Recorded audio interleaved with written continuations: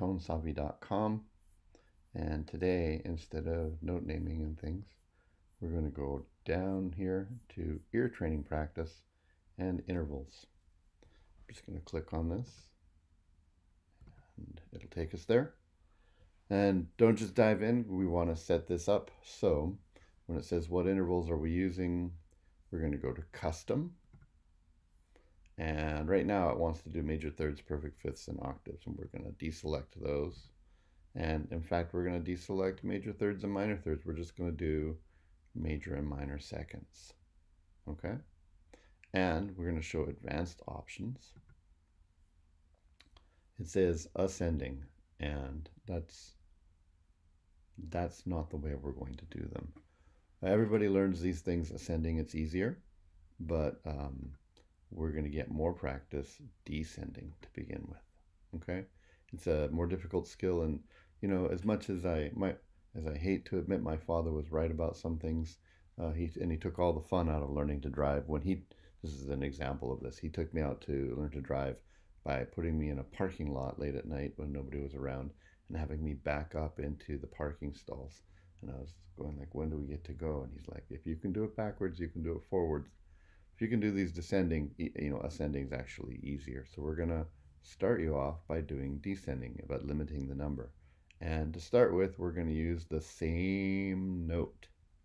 This is going to make it very easy because you're going to hear the same starting note, right, for every interval. Let's start the quiz. All right, you can hear it again.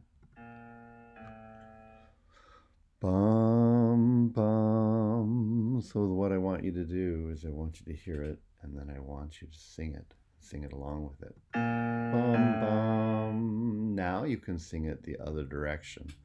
Bum, bum.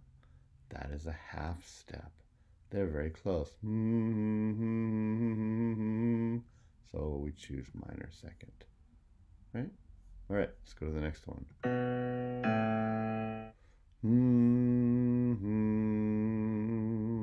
Okay, that's a higher note to begin with, and it's going down bigger. Sing along with it a couple times. If you want, you can practice by singing it backwards. And that's a major second because it's 2 half steps or wider. And I need you to do this for, how many times is enough? Well, let's have you do it until you feel good about it and you're very consistent, or, maybe 5 minutes or so if you're doing it great all the time, okay? Now we're going to go and change the settings. So let's do settings again, and we're going to take off the start on the same note every interval. Sounds like a half step to me. You can train your voice to hear that, push between them, right? And then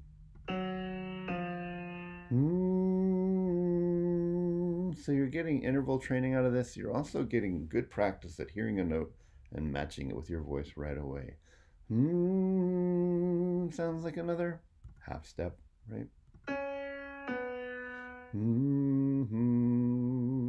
Okay, and there you go. Now, another good thing you can do is you can come up with a song that you know has this at the very beginning of a phrase or in a place that you go, I can always hear this. This is a tried and true thing, and we'll talk about intervals later to help you, but there's a song called Memories. I think Barbra Streisand back in the 70s made it very, very popular and famous, and there's other more modern songs you can figure out too. But if you learn a song with a major second in it going down, that can help, or a minor second going down, that can help as well. Not always, but it can, okay? So practice it with the always on the same note. I guess we could just change them all right here now, right? And then, after you're done that, you can try doing it harmonic, which is at the same time, okay? And one of them sounds like car bumpers, and the other one sounds, I don't know, like you've got chlorine up your nose, and you go like, and your head hurts.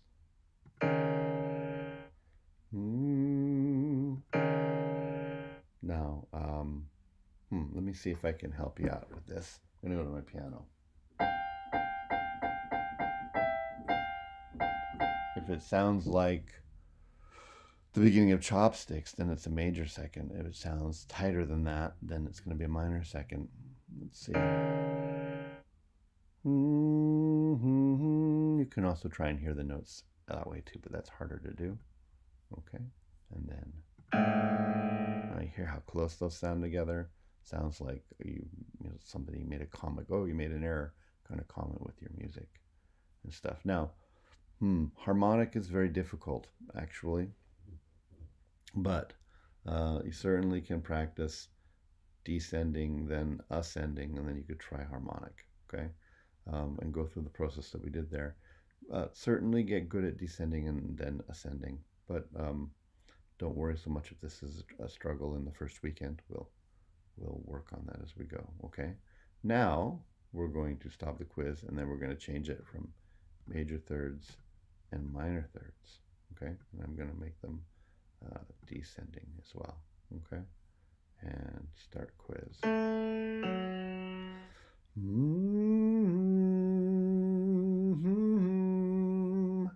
Now, again, sing it.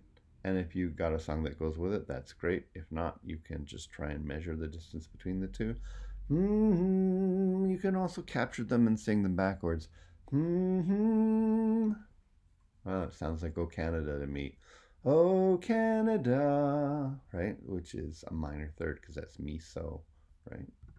There we go. And then and if it sounds like "swing low," I guess we're already going to songs. Or you can get it backwards and go do mi so right.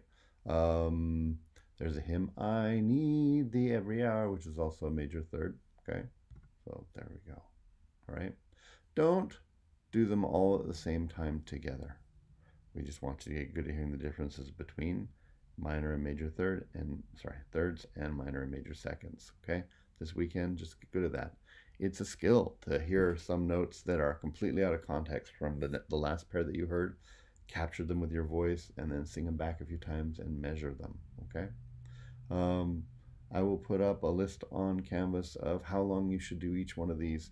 It's a little different for every person because some people need more practice and some people need a little less before they move on because of background. And yet, everybody needs some practice. So, okay, and that's it. There you go.